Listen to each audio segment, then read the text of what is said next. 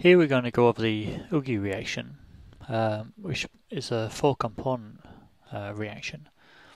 To make this, let's choose a different colour, just highlight this. To make this amino acid derivative, okay, I've just highlighted that in blue there, there's amino acid there. So we've got a chiral center, we can choose which R group there we want to have, which R group on the nitrogen, and so on and so on. It's a fantastic reaction for making amino acid derivatives. Okay, so just scroll down a little bit. Well, actually, let's explain it a bit. We take an aldehyde with a primary amine, with an isonitrile and a carboxylic acid. You basically throw all of them together in some solvent, say methanol or something like that, and then out pops this. It's actually an amazing reaction, all governed by kinetics and thermodynamics. So, just have a quick look. So we've got the aldehyde, the amine, isonitrile, and carboxylic acid. So how we go about doing this? Here we go. Let's have a look. So we let's change the colour. Take our aldehyde, R1, and take our amine.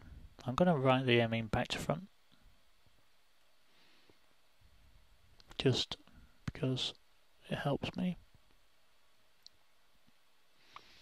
Okay, I'm going to put the lone pairs on the nitrogen, and I'm going to just attack that. So it's slightly acidic. Okay, so I'm going to cheat a little bit and just have a little bit of acid in solution there. Now you're thinking, if it's acidic, why is that not protonated? And that is, it's actually in neutral conditions, but I'm picking up a proton. But I'll draw the mechanism as an acidic process.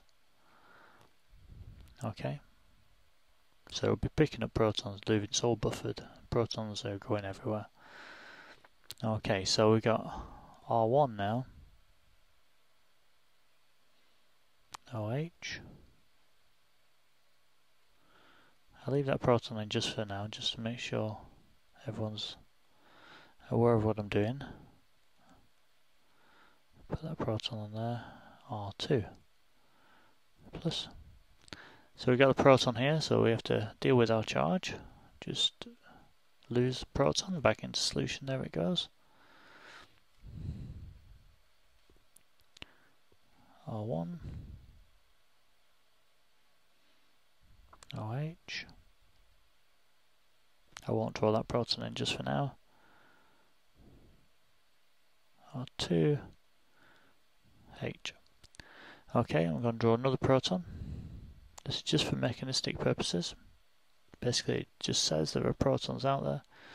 And I'm going to use the lone pairs of electrons on oxygen to pick up that proton.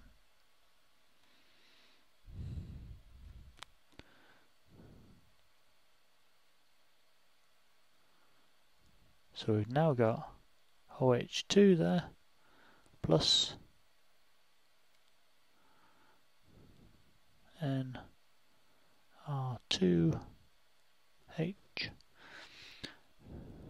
So it's all charged, all positively charged. Draw the electrons on the lone pair of the nitrogen, and then that just pushes that in there and pushes that out there like that. So water was an excellent leaving group, especially if we choose methanol, because it'll hydrogen bond with methanol, so it'll be nice and relaxed in there. R1. We've now got a double bond here with nitrogen. R2 H plus. Now at this stage we won't worry about whether it's E or Z. It's probably going to be in this configuration, so we don't need to worry about that at this stage. It's just the mechanism we're concerned about, and you'll see why in a second. We'll lose that proton back to give us our first intermediate. R1. Oops, doing it in red. Better change colour. I'll leave that arrow in red. Doesn't really make much difference, does it? R2.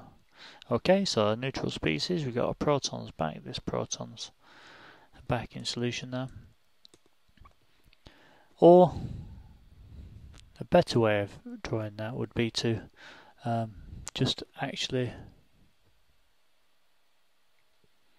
write that in equilibrium, because we are actually gonna need to protonate it again anyway. So, oops, excuse me, it's all going wrong today. Draw it equilibrium, and to be fair, all of these are in equilibrium. They're not arrows like this, so equilibrium arrows for the Ugly reaction. It's all going backwards and forwards, backwards and forwards, backwards and forwards. Water could very easily come back and attack here and form this. Unfortunately, the driving force is to move it forward through here to better lower energy species. So there might be an equilibrium, but they're favoured to go in this direction. So now we've got the isonitrile. Now we haven't just added the isonitrile. I'll just scroll this up a little bit. Isonitrile's been in solution all along, but it's just not reacted to anything. So we'll draw the isonitrile now. R3 N C minus. Draw that red. So that then reacts here with this species. Actually, I'll just delete that.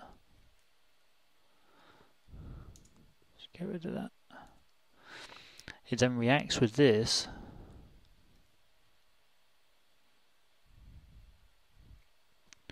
to form this. So let's try and get this right now. So if I draw R1 here, single bond now, nitrogen, protonated R2. I'll put the C in simply so we can draw the triple bond, make it easier for everyone to see. Nitrogen R3, but the nitrogen is still charged. Okay, that's where our carboxylic acid comes in. So draw that over here.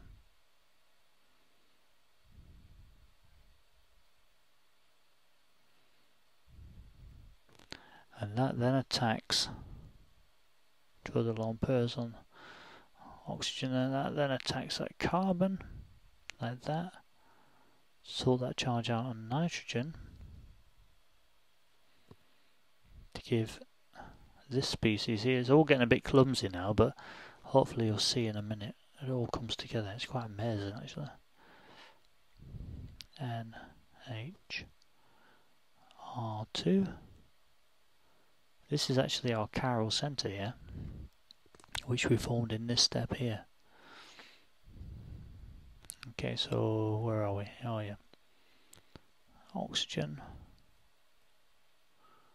I should have drawn that the other way around really, but hopefully you can understand what I'm doing. I'll put that hydrogen on there just to show that that's where it came from. So there's still charge on there. We've now lost that triple bond and turned it into a double bond. R3 there. Now what I'll do, I will just show you that we'll lose the proton back, but then I'm going to keep this structure rather than draw it out again. So I'll lose that proton and gain the charge.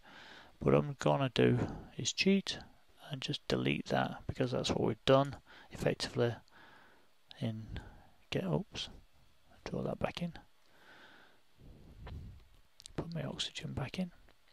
Right, here comes the clever part now, because what happens now is we get a rearrangement. So these here go in here like this. This goes up and back down, kicks this out like that. It looks a bit strange at the moment. I'll just scroll this down a little bit. So we've got this here, and this attack here and breaking of this bond. Hopefully in my other tutorials I've explained that it goes through a tetrahedral intermediate, then breaks down and breaks this bond. So these double-headed arrows will be quite clear if you follow my other tutorials. So that gives this species here nitrogen, double bond, oxygen.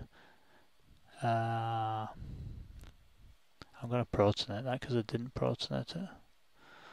So if that, imagine that was protonated. So that's protonated there. Okay.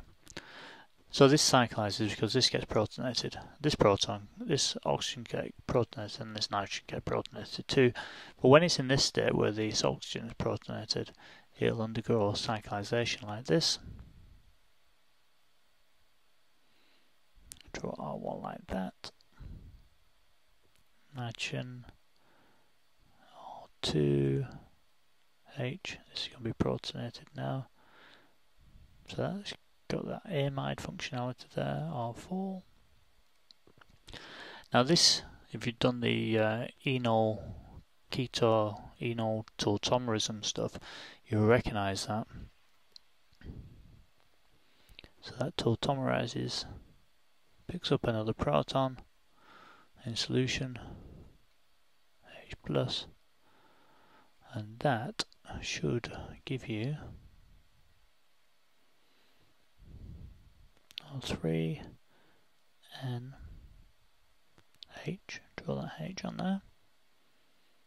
Carbonyl, which just formed. R1. Nitrogen. R2. Proton on there as well. And another carbonyl there for the amide. And that is the Ugi reaction. So the main thing to think about here with the Ugi reaction is this cyclization. It can get a little bit tricky, but it does give this product via this mechanism, and it does give this product, and it's an incredibly efficient reaction. 4 components all going together, so you basically leave them all in solution to react together, and out pops your amino acid derivative. Absolutely phenomenal reaction. So that is the Ugi reaction.